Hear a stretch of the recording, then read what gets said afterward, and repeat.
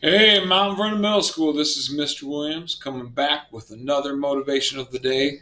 That's right, students. Hey, this is your last week of school. Amazing. 3 e-learning days left. We've been talking about the 7 habits of highly effective teens.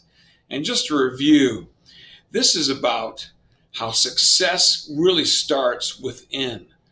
That if you want to be successful, the change starts with you and it starts within you. Habit number one, once again, being proactive. Habit number two, begin with the end in mind.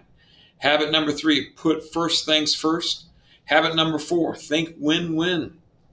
Habit number five, first seek to understand, then to be understood. Today we're going to talk about Synergize. And if you think about this really talks about teamwork. Listen to this quote by Helen Keller. Alone we can do so little. Together we can do so much. And what synergy basically means is working with other people. We all have to work with people. We all are on teams, whether you're a principal with your faculty or whether you're on a sports team or you're running a small business. There are so many different teams that are out there. And synergy is really about celebrating differences, understanding yourself, understanding the strengths that you bring to the team, as well as understanding the strengths that others bring to the team.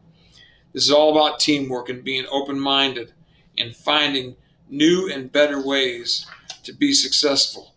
So students, I'm challenging you.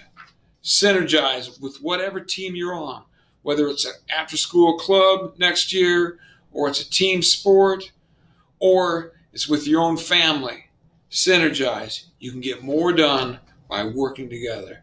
Hey, be strong, be courageous, and make it a great day.